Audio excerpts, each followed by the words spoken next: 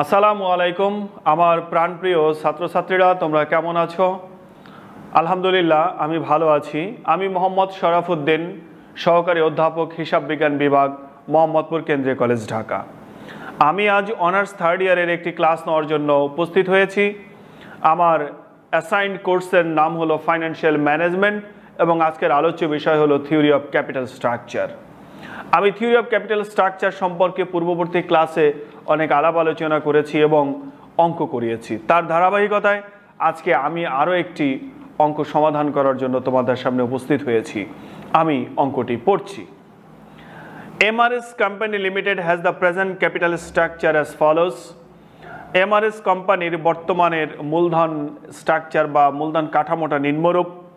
তার সোর্সেস হলো equity share capital টাকা 10,10,000 shares, 10% debt capital টাকা 5 lakh, total capital 15 lakh. The firm is thinking to raise additional capital of টাকা 5 lakh for its expansion. It has two alternative financing methods. যে MRS company লিমিটেডের যে capital structure ছিল তার মধ্যে equity capital structure ছিল 10 লক্ষ টাকার এবং তার ডেপ্ট ক্যাপিটাল বা ঋণ করা মূলধন ছিল 5 লাখ টাকার। টোটাল মূলধন হলো 15 লাখ টাকা।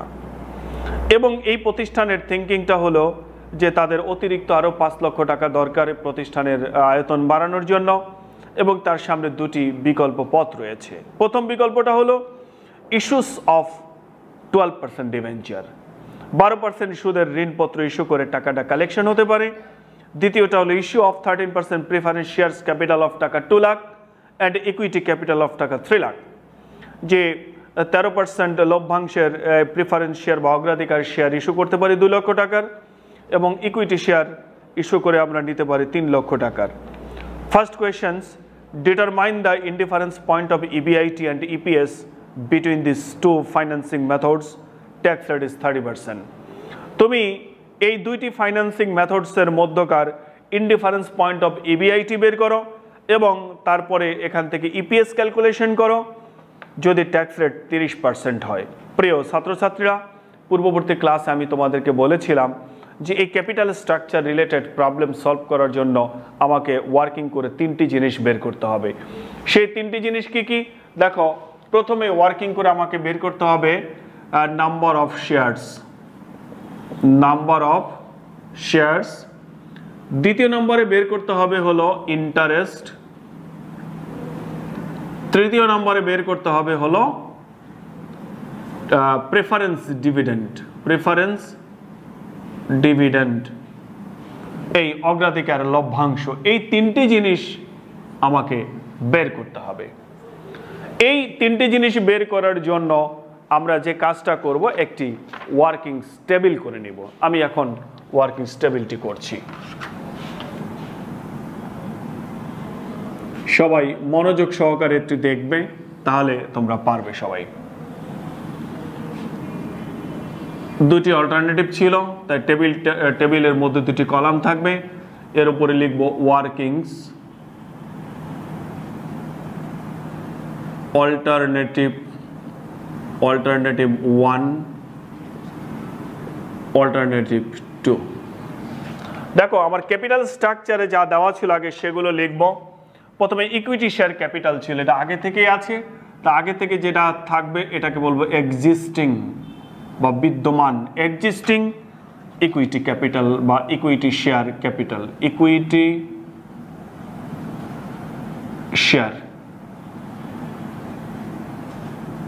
ইকুইটি শেয়ার ক্যাপিটাল টাকা হলো 10 লাখ।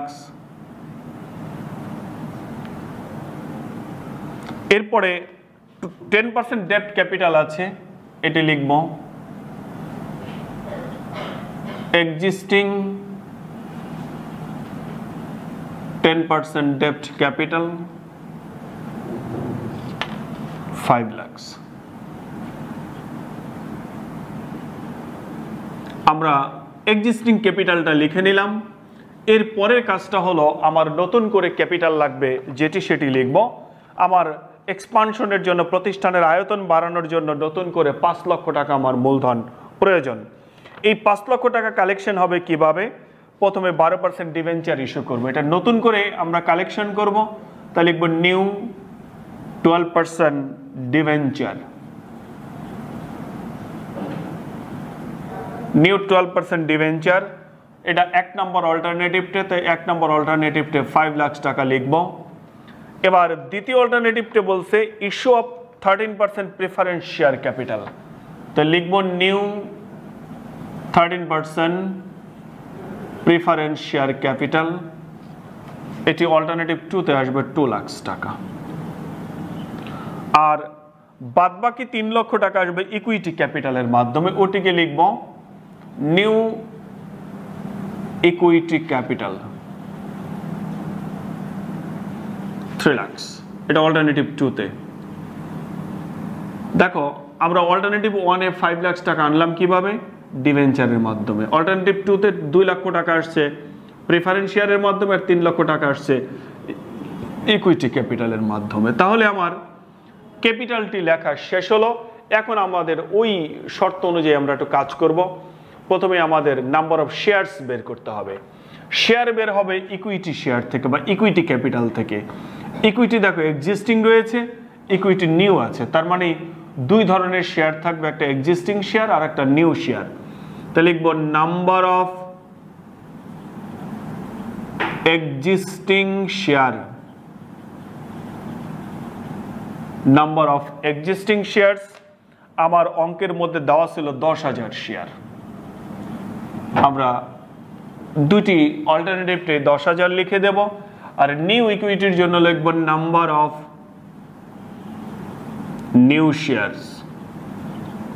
দেখো নিউ ইকুইটি ক্যাপিটাল আছে অল্টারনেটিভ 2 তে, তাই অল্টারনেটিভ ব্ল্যাঙ্ক হয়ে যাবে। এবার একটা জিনিস খেয়াল করো, এক একটি শেয়ারের দাম কত এটি কিন্তু আমার জানা নেই। দেখো এই ইকুইটি শেয়ার ক্যাপিটাল হলো আছে এক্সিস্টিং এর 10 লক্ষ টাকা, আর এই 10 লক্ষ টাকার মধ্যে শেয়ার আছে 10,000, তাহলে এক একটি শেয়ারের দাম 100 টাকা করে, তার মানে এক একটা শেয়ারের দাম 100 টাকা।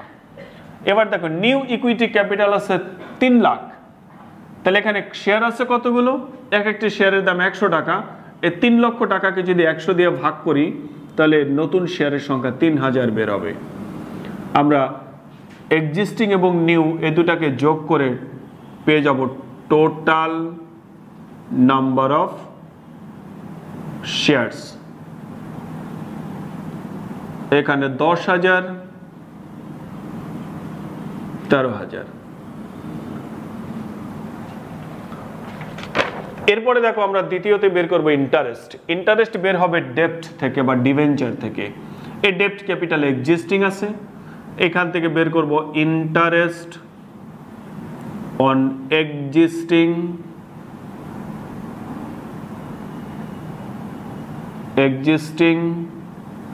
ডেপ্ট। দেখো এক্সিস্টিং 10% ডেপ্ট ক্যাপিটাল হলো 5 লাখ, এই 5 লাখে যদি 10% করি তাহলে 50,000 দুটি অল্টারনেটিভটি লিখে দেব। এরপরে নিউ 12% ডিভেঞ্চার আছে, এখান থেকে লিখব ইন্টারেস্ট অন নিউ ডিভেঞ্চার।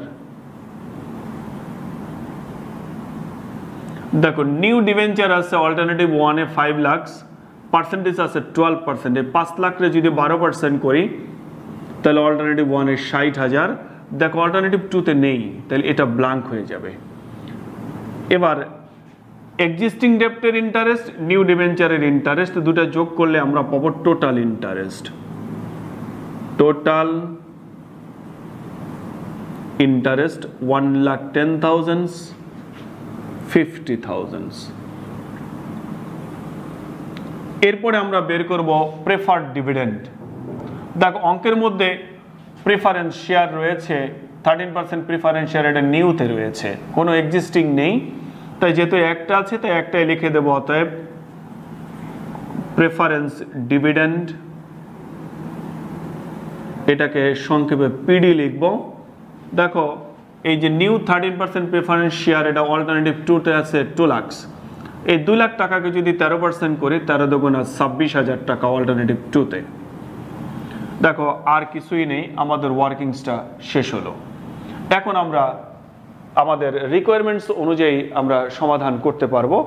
আমরা এই সমাধানটি করার জন্য দেখো প্রথম প্রশ্ন করেছিল ইনডিফারেন্স পয়েন্ট অফ ইবিআইটি। আমরা এখন ইনডিফারেন্স পয়েন্ট অফ ইবিআইটি বের করব। দেখো requirements 1, indifference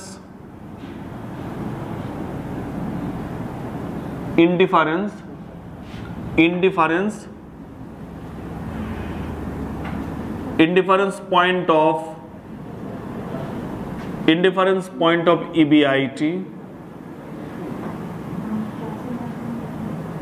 indifference point of EBIT এটি আমরা বের করব। দেখো এই ইনডিফারেন্স পয়েন্ট অফ ইবিআইটি বের করার একটা ফর্মুলা রয়েছে, এই ফর্মুলাটি আমরা একটু লিখে কাজ করি। দেখো এটি বের করার সূত্রটা হলো EBIT 1 minus I into 1 minus t divided by n1 equals to EBIT minus I2 into 1 minus t minus PD divided by n2। এখন যদি আমরা এখানে মান বসিয়ে দেই, দেখো ইবিআইটি 1 এই ইনডিফারেন্স পয়েন্ট অফ ইবিআইটি আমরা মূলত এখানে বের করব। তো এই ইবিআইটির মানটা আমাদের জানা নাই, এটা এখানে রেখে দেব মাইনাস I1। এটা দেখো I1 মানে হলো অল্টারনেটিভ 1 এর ইন্টারেস্ট। এই যে অল্টারনেটিভ 1 এখানকার টোটাল ইন্টারেস্ট আছে 1,10,000 টাকা into 1 minus t for tax rate. আমার অঙ্কের মধ্যে ট্যাক্স রেট দেওয়া আছে 30%, তো 0.30। n হলো নাম্বার অফ শেয়ার। দেখো ওয়ার্কিং এর মধ্যে আমরা অল্টারনেটিভ 1 এর টোটাল নাম্বার অফ শেয়ার পেয়েছি 10,000 equals to EBIT minus I2 মানে দ্বিতীয় অল্টারনেটিভ 2 এর টোটাল ইন্টারেস্ট অল্টারনেটিভ 2 হলো 50,000 into 1 minus tax rate হলো 30% minus PD for preferred dividend। আমার অঙ্কের মধ্যে দেখো PD দেওয়া আছে 26,000 টাকা divided by N2 number of share, total number of share alternative 2 তো আছে 13,000 টাকা। এখন যদি আমরা কাজ করি, দেখো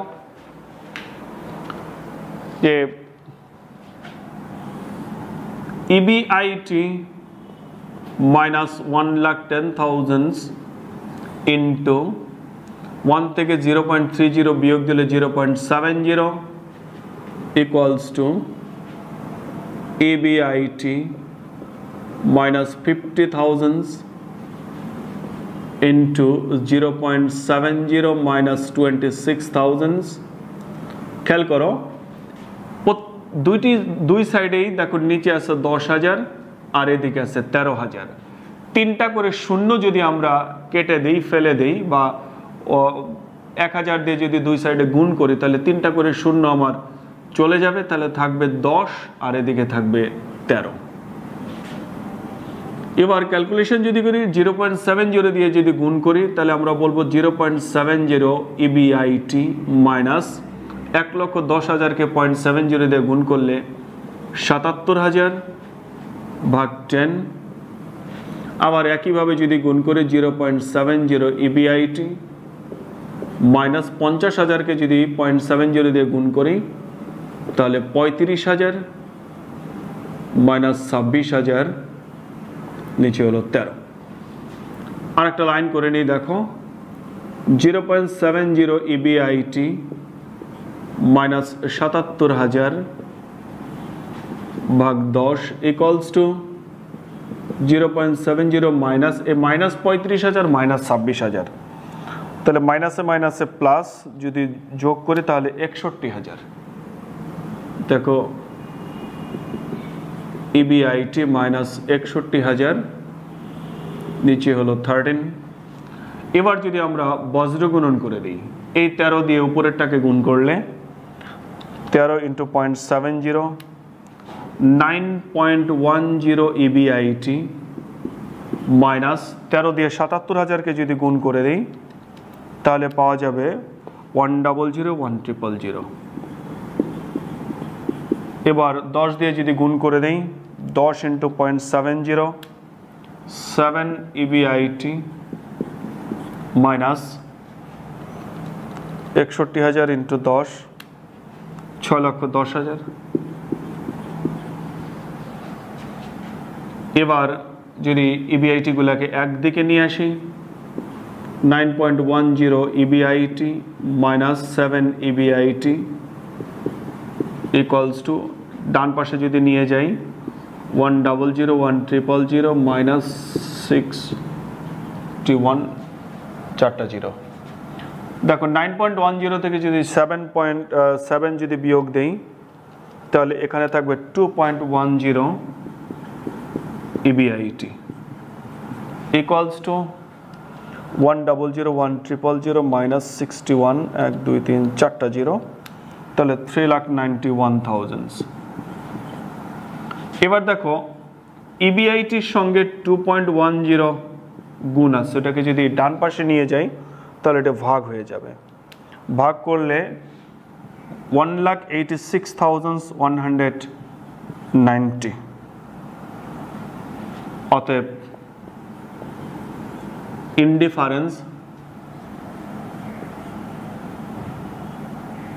indifference point of EBIT equals to টাকা 1,86,190। আমার প্রথম প্রশ্নের উত্তর হয়ে গেল। এবার দ্বিতীয় প্রশ্নটা হলো ইপিএস ক্যালকুলেশন করতে বলছে এই দুটি মেথডের মধ্যকার। এখন পরবর্তী রিকোয়ারমেন্টস সমাধানের জন্য আমরা ইপিএস ক্যালকুলেশন করব, রিকোয়ারমেন্টস নাম্বার 2। এই জন্য আমরা একটি টেবিল করে নেব টাকার কলাম দুটি দিয়ে। দেখো উপরে লিখবে statement of EPS alternative 1 alternative 2। দেখো প্রথমেই ইপিএস স্টেটমেন্টে আমরা সাজাবো হলো EBIT দিয়ে। দেখো EBIT আমরা এই মাত্র বের করেছি 1,86,190। EBIT থেকে মাইনাস করতে হয় ইন্টারেস্ট। দেখো আমরা ওয়ার্কিংসের মধ্যে ওই টেবিলটার দিকে যদি তাকাই তাহলে টোটাল ইন্টারেস্ট অল্টারনেটিভ 1-এ আছে 1,10,000 আর অল্টারনেটিভ 2-তে আছে 50,000। তাহলে EBIT থেকে ইন্টারেস্ট মাইনাস করলে যেটি পাবো তার নাম হবে EBT। 1,86,190 থেকে যদি 1,10,000 টাকা বিয়োগ দিয়ে দিই তাহলে পাওয়া যাবে 76,190।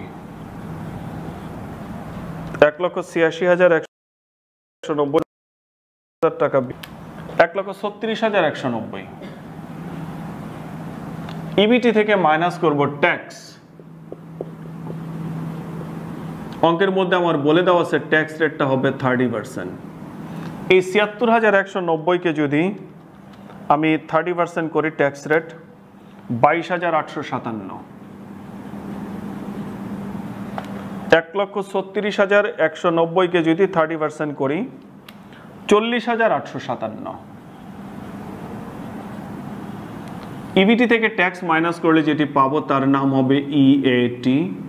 তাহলে দেখো আমরা যদি বিয়োগ করে দিই এখন 1,36,190 থেকে 40,857 বিয়োগ করলে 95,333। 76,190 থেকে যদি 22,857 বিয়োগ দিই তাহলে পাওয়া যাবে 53,333। EAT থেকে আমরা মাইনাস করব প্রেফার্ড ডিভিডেন্ড বা PD। দেখো প্রেফার্ড ডিভিডেন্ড আমরা ওয়ার্কিংসের সর্বশেষে আমরা বের করেছি, এটা অল্টারনেটিভ 2-তে 26,000, অল্টারনেটিভ 1-এ নেই, এটা ব্ল্যাঙ্ক রাখবো। আমরা EAT বিয়োগ করার পরে দেখো যেটি পেলাম 95,333 থেকে যদি 26,000 টাকা বিয়োগ দেই তাহলে 69,333, 53,333 যেটি পেলাম এটাকে বলবো earning available for common stock holders বা ESCS। এরপরে আমরা লিখব হলো নাম্বার অফ শেয়ারস। আমরা ওয়ার্কিং টেবিলস থেকে দেখো, টেবিল থেকে total number of shares alternative 1-এ আছে 10,000 আর অল্টারনেটিভ 2-তে আছে 13,000, লিখে নিলাম। এরপরে আমরা বের করব EPS। অতএব EPS সমান সমান ESCS divided by number of shares. আমরা ESCS K number of shares দিয়ে ভাগ করব। দেখো এই যে ESCS হলো 53,333, নাম্বার অফ শেয়ার হলো 10,000, ভাগ করে দিলে 5.33। এরপরে হলো 69,333 আর নাম্বার অফ শেয়ার হলো 13,000, ভাগ করে যদি দেই এটা 5.33 চলে আসলো। দেখো আমার দুটি অল্টারনেটিভটেরই EPS সমান হয়েছে। এটা হওয়ার মূল কারণটা হলো আমরা যে EBIT-টা ইউজ করেছি সেই EBIT-টা হলো indifference point of EBIT। R indifference point of EBIT থেকে যখন আমরা EPS ক্যালকুলেশন করব তখন এটি সবগুলো অল্টারনেটিভে সমান হয়ে যাবে। আমার প্রাণপ্রিয় ছাত্রছাত্রীরা, অঙ্কটি এখানেই শেষ হলো। তোমরা সবাই বাসায় ভালোভাবে প্র্যাকটিস করবা, ইনশাল্লাহ কোনো সমস্যা থাকবে না। সবাই নিরাপদে থাকবা, ভালো থাকবা। আল্লাহ হাফেজ।